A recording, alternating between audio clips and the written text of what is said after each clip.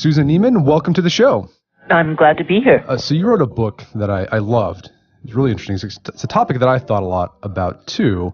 It's called Why Grow Up, where you make the case of why people should grow up, where you look to Enlightenment philosophers like Rousseau and Kant to make that case. But before we get into those arguments, why did you feel like it was necessary to even write a book making a case on why adults or why people should grow up? Because grown-ups get such a terrible rap.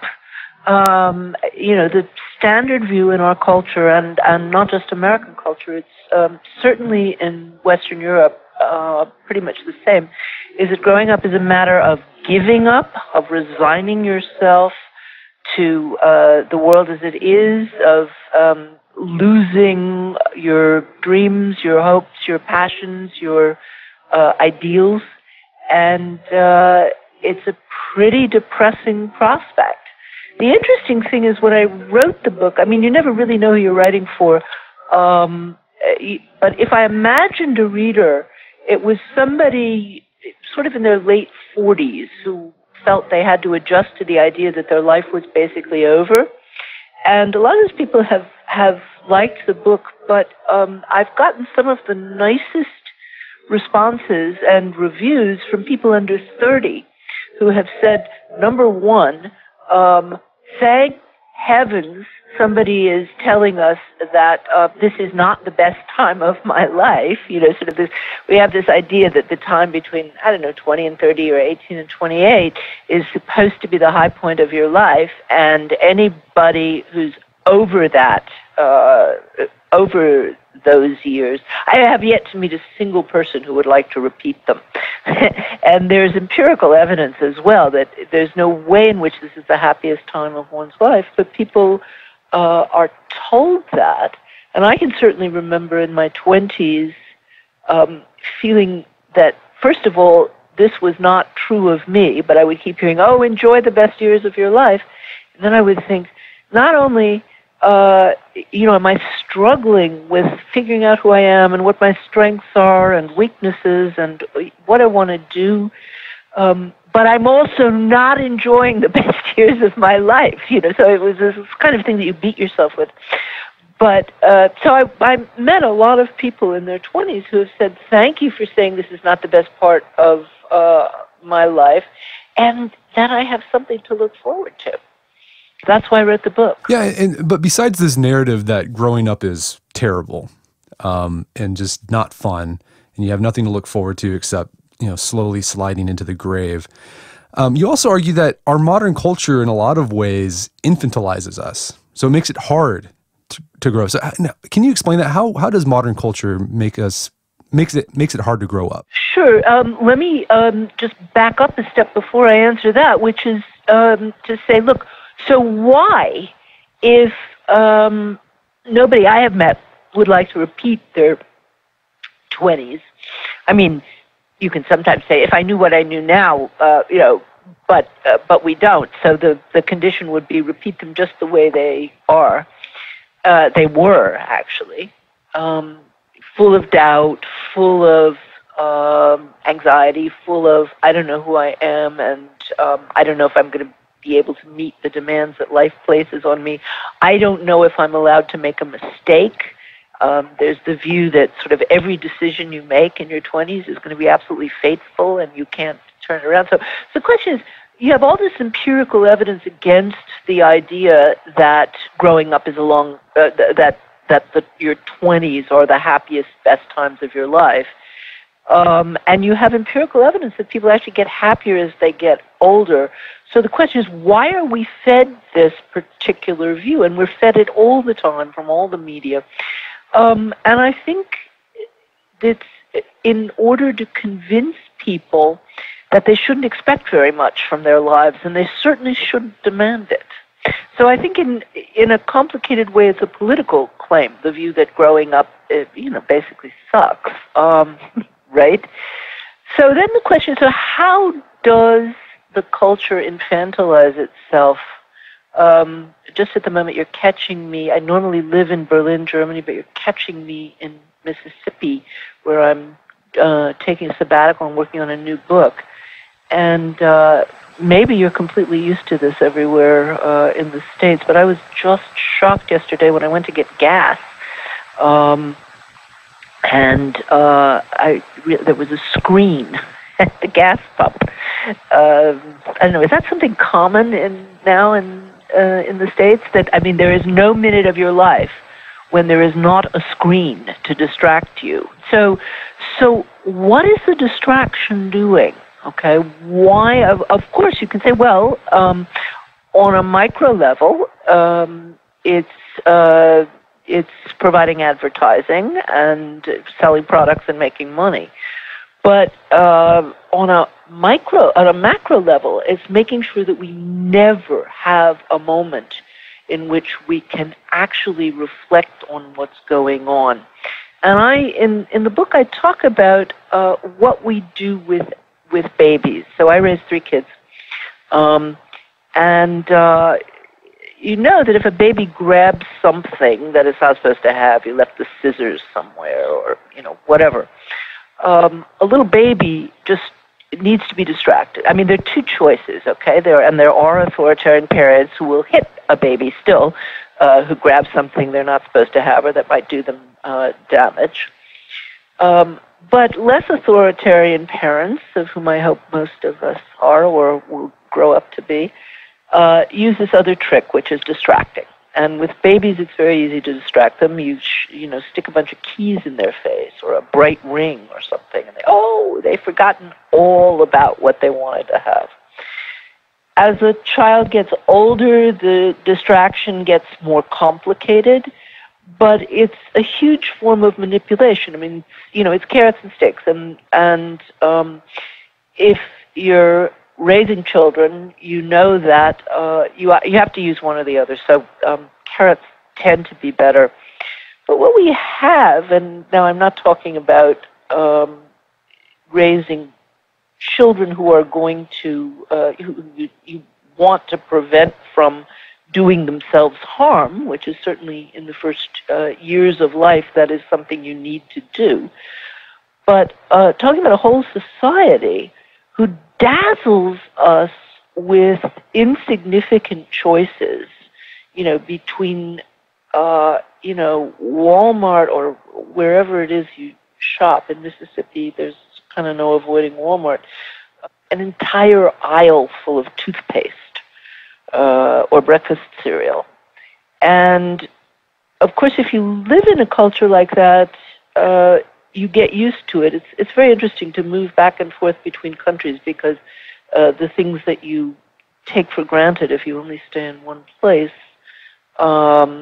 become actually something you think about if you get a chance to compare it with other cultures, which is why one of the things I strongly recommend in the book as a part of the process of growing up is traveling, not as a tourist, preferably working in another culture, but in any case,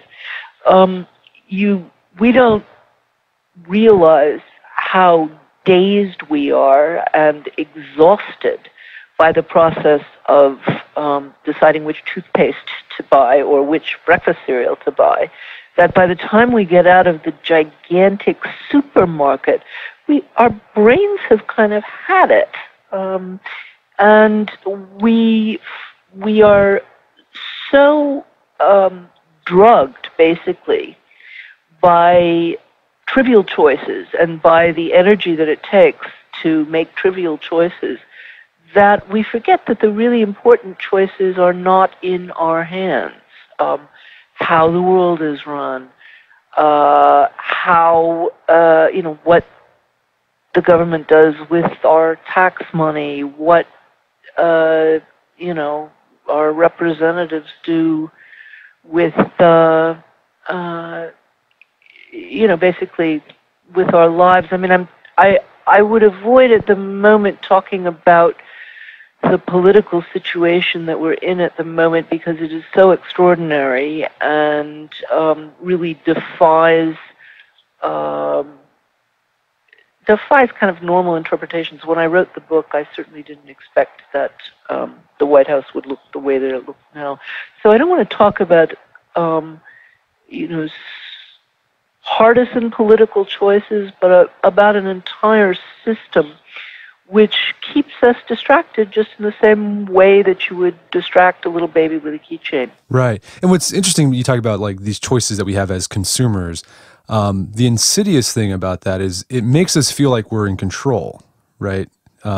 Exactly. We think, oh, I'm deciding which toaster to buy or which microwave or which app I'm going to download on my phone. But then which car to buy, which smartphone. But it distracts you from like the stuff that really, really will affect your life on a big level. Exactly, and it gives us the appearance of choice in these trivial ways without realizing that actually, the important choices are out of our hands. So the funny thing is, when people tell you to grow up, what they mean is stop thinking about the big questions, like, why do, I don't know the numbers right now of how many children die every day of preventable diseases. My favorite question at the moment, because I don't know how to answer it, was asked by Malala, and it wasn't given a lot of press. She won the Nobel Prize when she argued that women should be, girls should be allowed to be educated, and she, her life was threatened and nearly lost for that. And that was wonderful, but when she used the education that she then got to figure out that you could educate every child on the planet for 12 years on the profits the weapons industry makes in 8 days. This is an extraordinary figure. I checked it with a major economist. He said it was right. And that is the question, why don't we do that,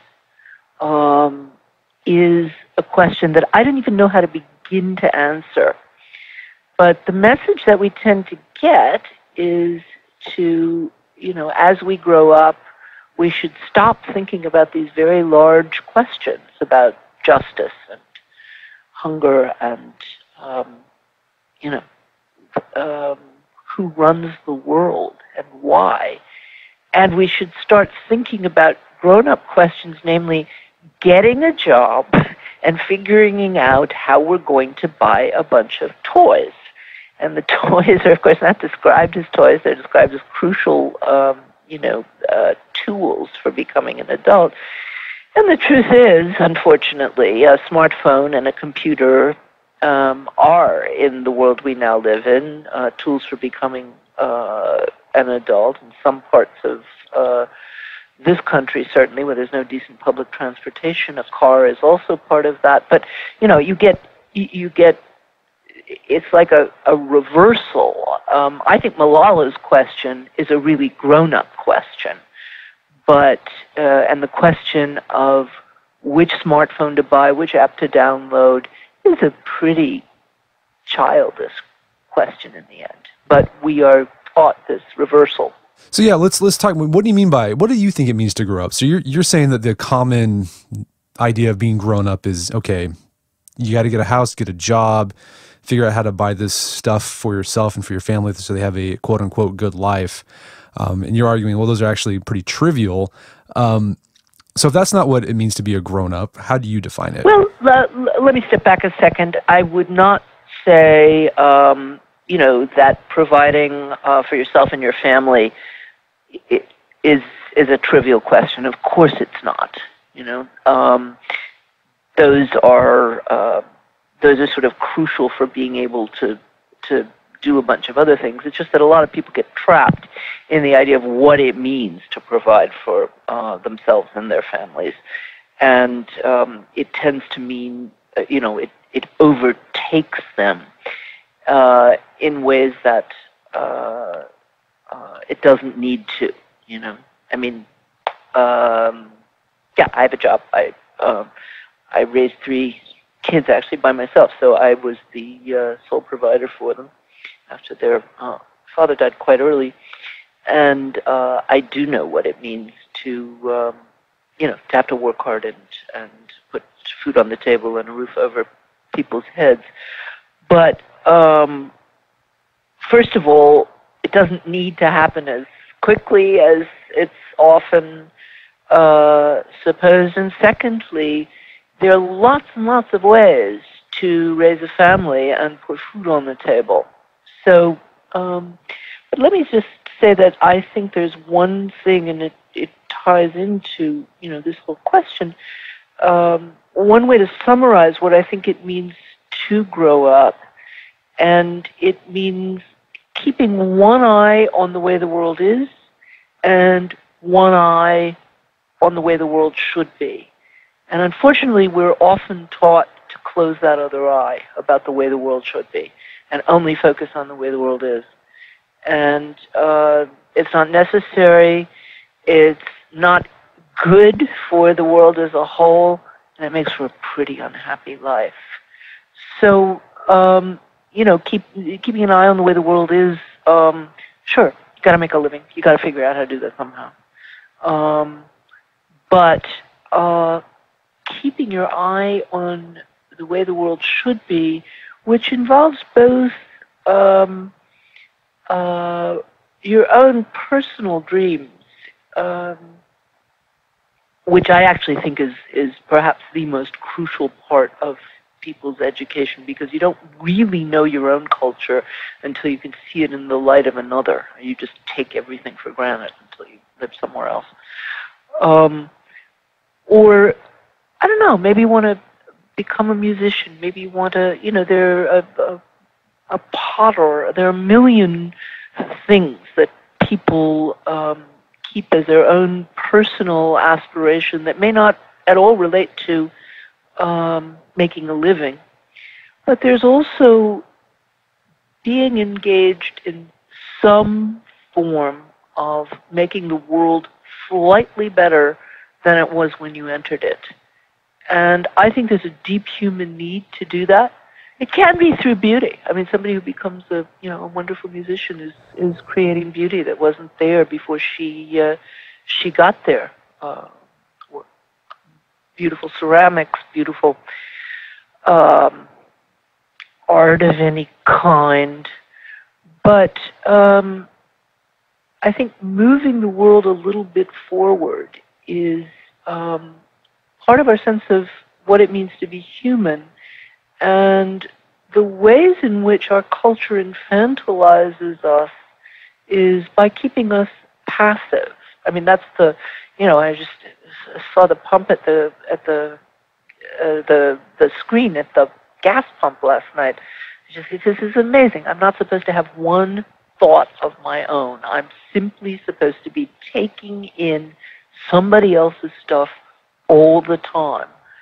And that means being a receptacle, basically, for other information, often false information that's blaring at you, so that you have no space to be an active human being to think for yourself. And that is what I think is part of being human, part of being grown up. You see this with children. I mean, it's interesting.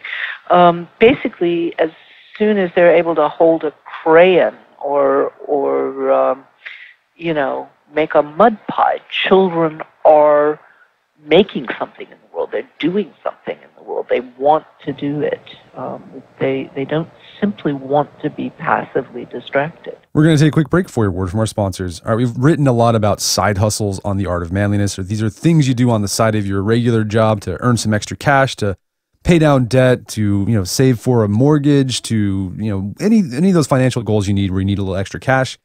And one other side hustle that's popped up in recent years is becoming an Uber driver. Driving with Uber is a new way you can earn extra cash whenever you want. It's a totally flexible way to earn money. You can turn it on and off just like your car. So if you have a few spare hours here and there, you can be an Uber driver. And if you're driving right now, you could be earning money right now. And every day is payday with Uber because you can cash out anytime with Instant Pay. With access to Instant Pay, cash out your earnings up to 5 times a day with no minimum amount required. So if you want to earn some extra money, you can use your car to start making some money on the side. So go ahead, get your side hustle on, sign up to drive with Uber today. Go to uber.com/drive now. That's uber.com/drive now, uber.com/drive now. Also by Jack Threads. When was the last time you ordered clothes online and got to try them on before paying for them? Never, right? Well, that's exactly what jackthreads.com does. You can try anything on at home for free, and you only have to pay for what you keep, whether it's a big name brand or the Jack Threads in-house line. You can be sure you are 100% in love with the items you ordered before spending a cent. Really fantastic program they've got there. I've tried it out myself. I loved how I just order a whole bunch of different things, try them on. If I liked it, I got to keep it. If I didn't, I got to send it back, and I wasn't charged for that. Jack Threads gives you everything you need to send things back, packing tape, and prepaid shipping label as well. So if you want to try this out, go to jackthreads.com and enter code manliness when you submit your tryout order for 20% off anything you keep. So again, that's jackthreads.com, code manliness to save 20% on anything you keep from the tryout program. Never buy before you try ever again. And now back to the show. So it sounds like being grown up is a matter of balancing idealism with pragmatism. Sure. Would that, absolutely. Yeah. Yeah. Okay.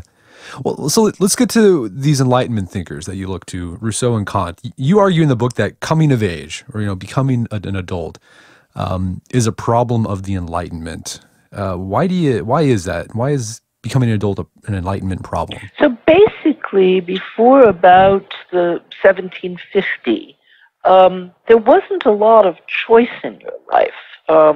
What you did with the rest of your life, usually where you lived, unless you were fleeing a war or a famine, where you lived and what you did was basically where your parents had lived and what they did. There just simply wasn't, for a whole variety of historical reasons, individual choice did not play much of a role in people's lives.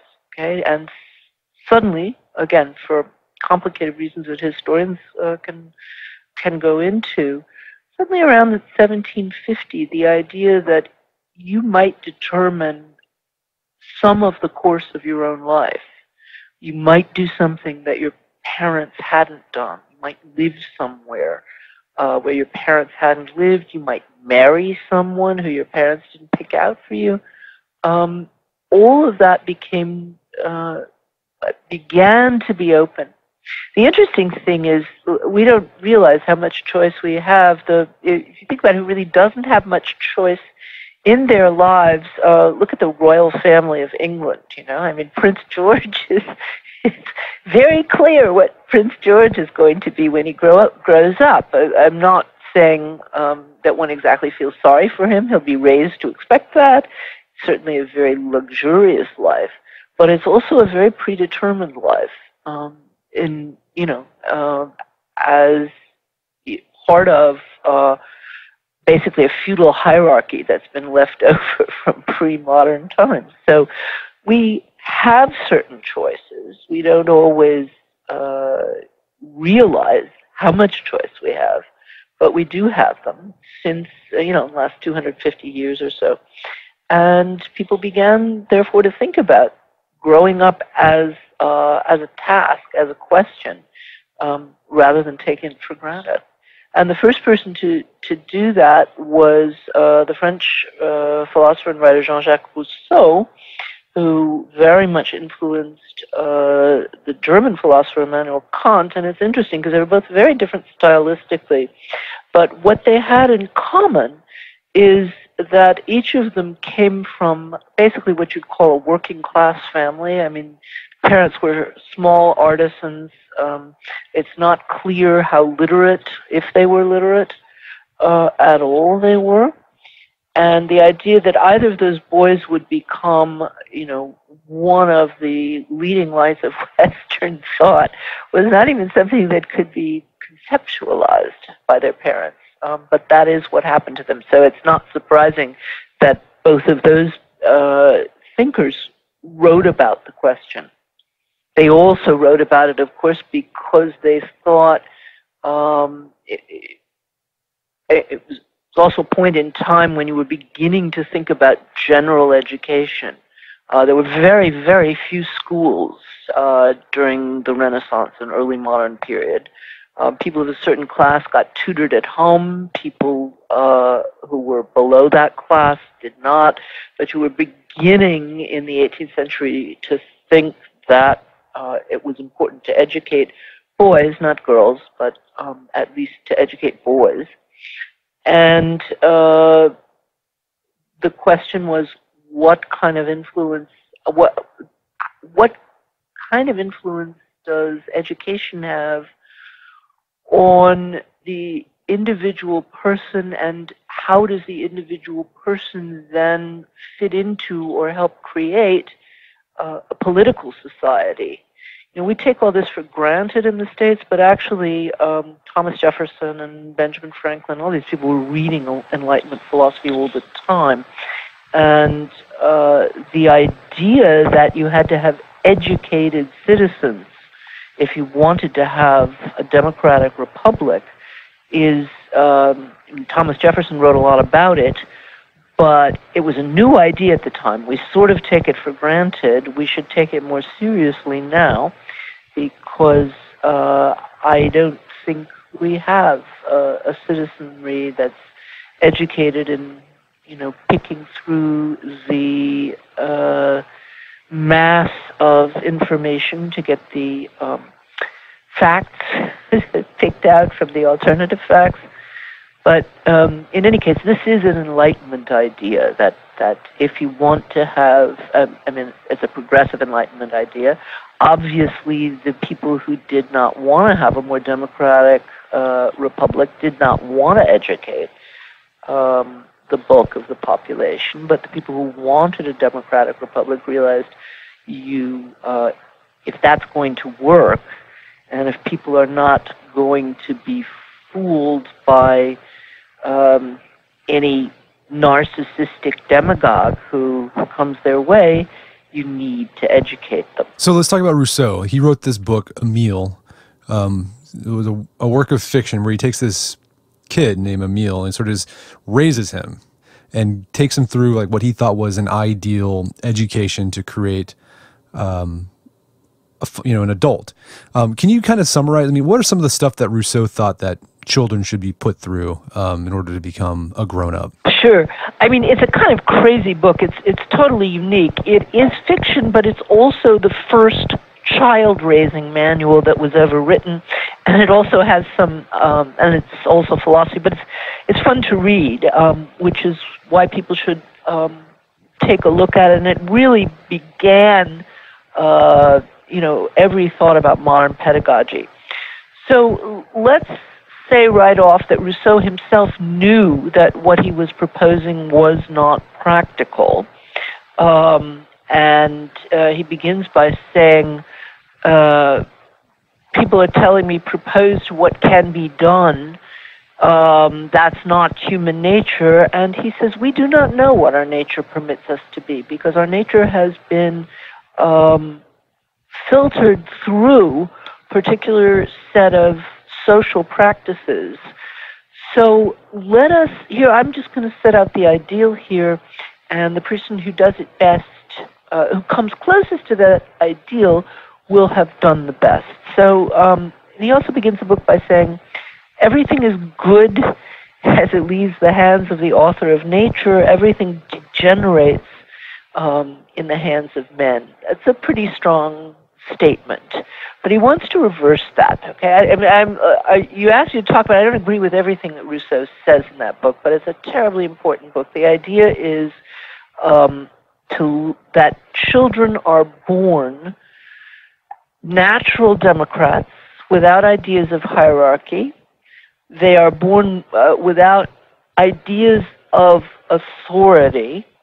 They are born intensely curious, and one should allow them to figure out what they should learn, okay? So rather than forcing kids to, and everything we think about progressive forms of education all began in Rousseau.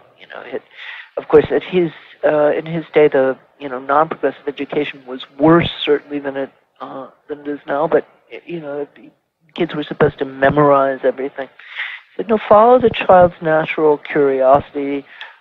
He actually thought the child should not learn to read until he or she was 12, which is getting pretty old.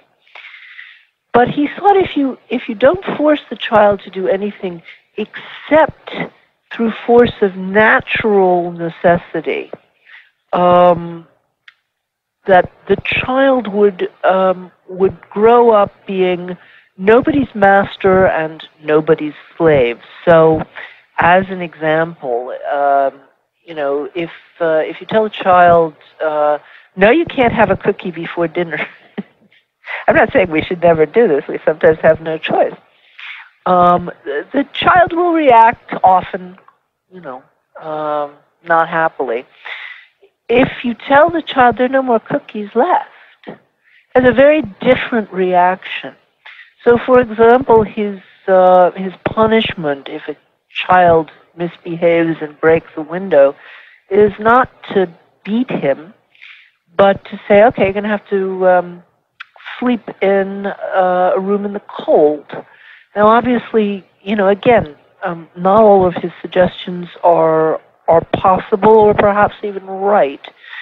But I think the basic idea of that, first of all, children want to learn, and they want to be active. They want to be a part of the world. And if you treat them with respect, they will usually live up to it, is a deeply important idea. And how did Rousseau's ideas, influence Kant? You say they're, different in their style, but Kant actually borrowed a lot or found a lot of inspiration in Rousseau. It's one of the most famous stories about Kant. So Kant, he had a huge amount to do, so he was extremely disciplined. And he took an afternoon walk every day after lunch for an hour. And he was so regular that they say the people in town could set their watches by him. And there were only 2 times when he didn't take his normal afternoon walk. The second was when he heard the news of the French Revolution. But the first was when he was reading Rousseau, and he was so fascinated by it that he forgot to take his walk. What Kant learned from Rousseau was the idea that if, and this is still a controversial idea, but if people are treated decently and with respect, they are not evil, they will behave decently and with respect towards other people, okay? So the idea that basically, and this is the way in which Emile is also a theological book, and it was banned, by the way. It was banned and burnt in Paris when it was written. He's basically denying original sin. He's saying that, no, you know what, the evil that we see in people is a result of the way that they have been raised and a result of the expectations that they're given and a result of the way that they're treated. And if we go back to more natural ways of raising children and living with them, which means doing without ideas of domination and humiliation, you will be able to raise good human beings. Now, it's often said, and that was for Kant incredibly important, okay, and it's been important for everybody. Now, this idea is often, it's often made fun of. So you get, people like David Brooks in the New York Times, but, all kinds of people will say things like, well, there are 2 views of human nature. One is Hobbes, and Hobbes says that life in the state of nature is, nasty, brutish, and short. Solitary, poor, nasty, brutish, and short. Okay, basically that people in the state of nature are in a state of war. And this is often called the more realistic position. And Rousseau, people turn their noses up at Rousseau and say, Rousseau believed in the state of nature. Everybody was kind of, peace, love, and sunshine. And unfortunately, that's not the case. Now, Rousseau did not have that view at all. He simply said people in the state of nature are morally neutral, okay? And what they have is an innate idea of freedom and of action. They don't want to be dominated. So that if you raise a child to be as free as possible and as undominated as possible, you can bring her to to become a moral grown-up. Okay, so it's not that children are naturally good or never do brutal things. Anybody who's watched a 2-year-old fight over a shovel in a sandbox knows that. But and the real point about the state of nature is we don't know. The question is not settled, and there's no way to settle it. Okay, we can't go back there. I know the evolutionary psychologists have a lot of hypotheses, but it's all just hypothesis. Okay, they're not. You will also get in various newspapers, popular magazines, or whatever, people will say, well, evolutionary theory says that our ancestors, were altruistic because they hoped to get a piece of somebody else's pie if they gave a piece of their own. We don't know what people were like 20,000 years ago. We're clueless. And Rousseau's insight was to say, you know what, the state of nature could have been this way, it could have been that way. We don't know, but we do know that what we assume about human nature will affect what we do and affect how we treat other human beings and what kind of a society we build. So let's think about what we'd prefer to build. Would we prefer to build a society in which people were basically respectful of each other, basically free, basically not infantilized, not not needing to be dominated in order not to kill each other, which is basically Hobbes' view? If we want to work for a just and democratic society, let's assume that people are naturally, basically democratic, because we don't know either way. Okay, and so that was the whole point of Emile, is you treated the child as a democratic, free individual, and he learned how to grow into that role through that pedagogy. Okay, so let's talk about brass. Let's bring it today. Let's say someone's listening to this. A lot of our audiences are in their 20s and 30s, and I know there's a common complaint amongst people, in that age, like they're officially an adult, right? They have a job. They might live by themselves. They have their own place, but they still don't feel like an adult. What are some brass tack things people can do to become a grown-up? You mentioned travel as one, but what are some other things? Well, first of all, they should really think hard about what being a grown-up means. The funny thing is, when I was writing this book, a couple of friends of mine, people in their late 60s, I guess 70, 71 now, good friends of mine said, what are you working on? I said, a book called Why Grow Up. They said, ooh, that's an awful subject. And one of them said, my hero was always Peter Pan. And I thought this was amazingly funny. 3 different people said this to me, and all of them are people who I would think of as fantastically realized grown-ups. 2 of them are professionally successful. 1 is not. All of them are very creative. All of them are involved in their communities. In one case, very political. No, 2 cases, politically active. All of them have children and grandchildren, but did not raise them in particularly conventional ways. All of them speak more than one language, and have lived in more than one place.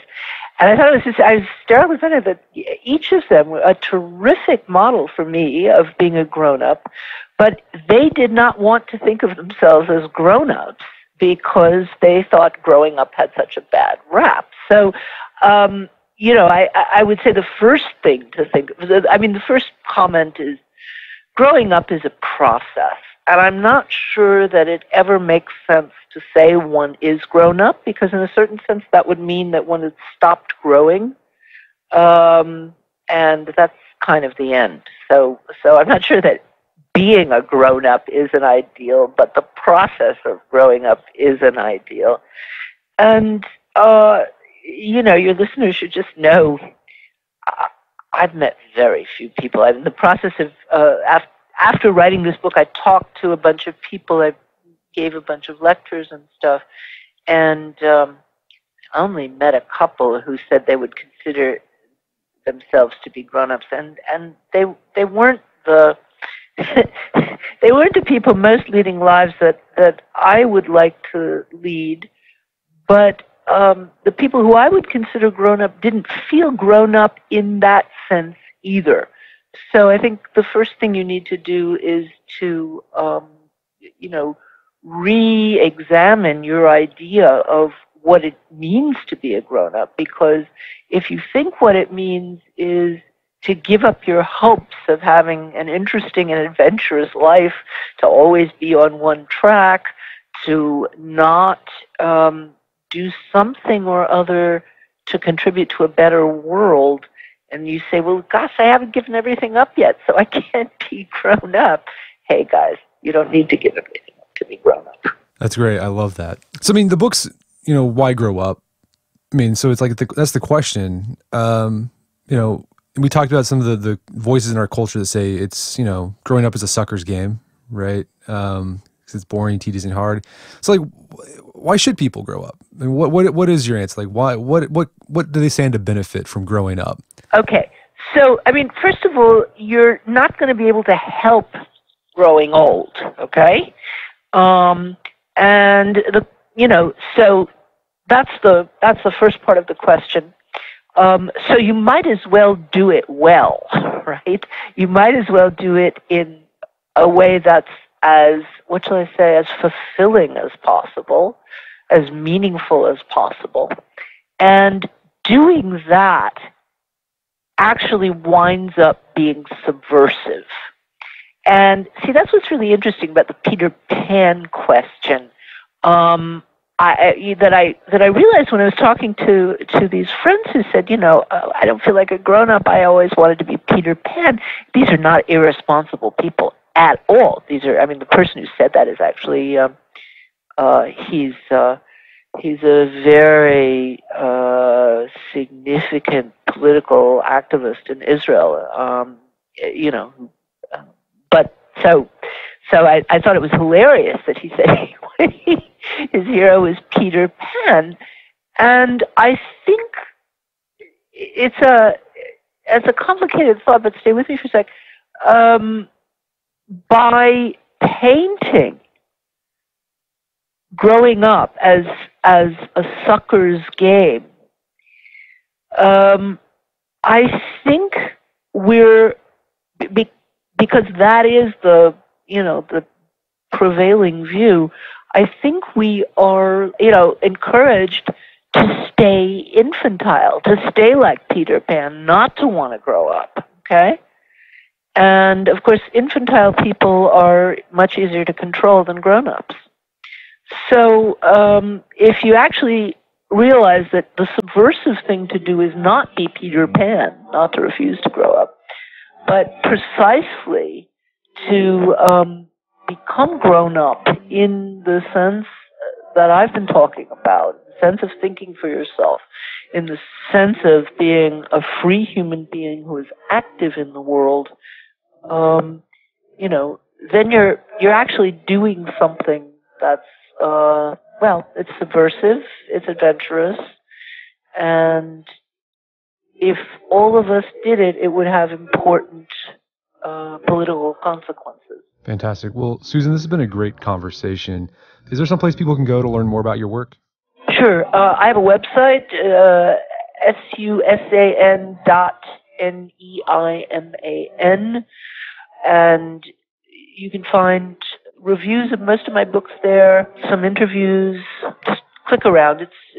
it's pretty extensive. Well, Susan, thanks so much for your time. It's been an absolute pleasure. A pleasure for me too. Great questions. Yeah, enjoyed being with you. My guest today was Susan Neiman. She's the author of the book Why Grow Up? Subversive Thoughts for an Infantile Age. It's available on Amazon.com and bookstores everywhere. You can also check out Susan's website at susan-neiman.de, where you can find more of her writing and her work. And make sure to check out our show notes at aom.is/whygrowup, where you can find links to resources where you can delve deeper into this topic.